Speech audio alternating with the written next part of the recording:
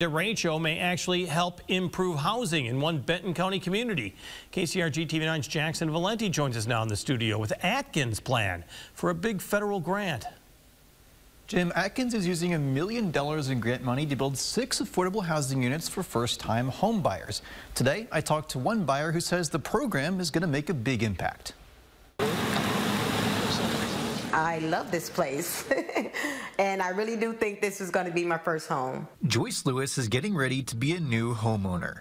It's thanks to federal grant money used for the development of these duplexes that are a byproduct of the 2020 derecho. And this just lowers the threshold enough that it makes it possible for them to do it. Jeff Ralston is the builder behind this new affordable housing project in Atkins.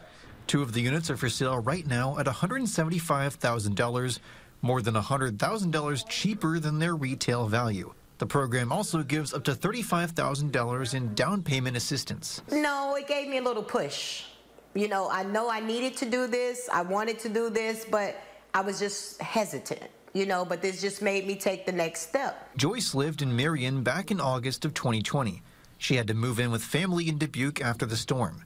People who are eligible must meet income requirements, with a priority going to people who are impacted by the derecho. And they may go through their entire life working every day, hard jobs, doing things in their community, but not being able to afford a home. And this will give them an opportunity to do that. 2 of the homes are already under purchase contract, 2 others are available, and the last 2 are to be built in December.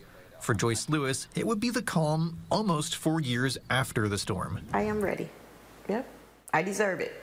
I work hard enough for it. I deserve it. The disaster relief grant is administered by East Central Iowa Council of Governments. The Ralston Eco Homes will be hosting an open house on next Sunday, the 21st. In the studio, Jackson Valenti, KCRG TV9 News.